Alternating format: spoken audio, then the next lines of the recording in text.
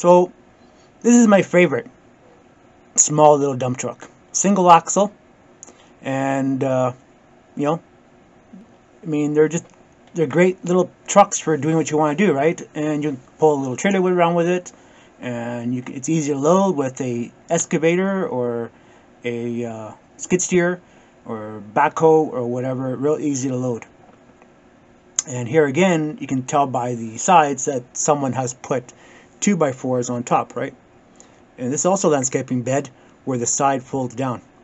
So this is a really good combination here. It's really, really good. I really like this style of truck. This is probably, I don't know, it looks like to me a International, possibly.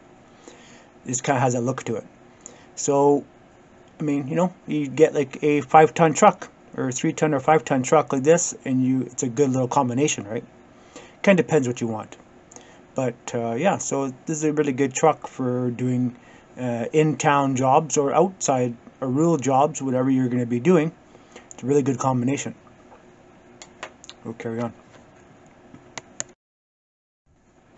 So can you guess what this truck was originally, possibly? I bet you this truck was originally a dry van truck. Big cube vans, probably a 5-ton. And this is also another good option for a dump truck. I mean, it's going to be a 5-ton truck and do lots with it. Has a short side bed on it. And, you know, it has all the options you want. It has everything there. I know there's guys on YouTube I follow as well, JC Smith Projects. He's another good one I like to watch, and he does a lot of conversions like this. So, I mean, this is a really good option. I mean, you find a 5-ton cube van, and you find your box and you modify your truck. And this is probably one of the best ways to go if you're going to be building a little dump truck, single or tandem. You know, it's very versatile, right?